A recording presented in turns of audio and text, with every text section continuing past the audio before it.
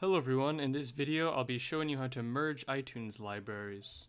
Now iTunes will automatically save your library every so often, and it will have several files. It will have an XML file which has all of the metadata of where your files are located and such, and it has the actual library itself here.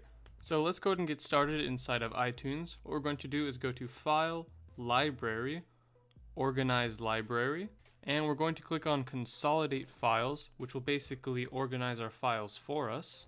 And if we click on OK, what that's now going to do is organize everything into the iTunes folders, and this will basically allow us to export our library into other people's libraries and put them together. Say you want to transfer a library that is only on a device, but you want to bring that into iTunes without corrupting the device or anything like that.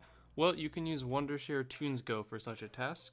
After you've installed and opened the program and plug in your device, it should recognize the device. And all we have to do is click on Copy Music from Device to iTunes, and then click on Start. And now it's going to scan our device and go through and copy everything to iTunes as soon as we click on Copy to iTunes. And that process can take a bit depending on how large the library on the device is, but it will transfer everything to iTunes, thus merging your libraries together.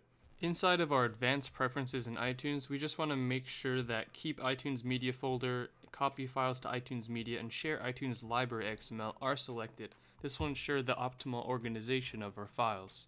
In order to actually import files from an external place using this method, all you have to do is drag your iTunes Media folder into here, and everything within there, including music, videos, and things like that, will be imported into your iTunes, thus merging the libraries. And that's it for this tutorial. That is how you merge iTunes libraries.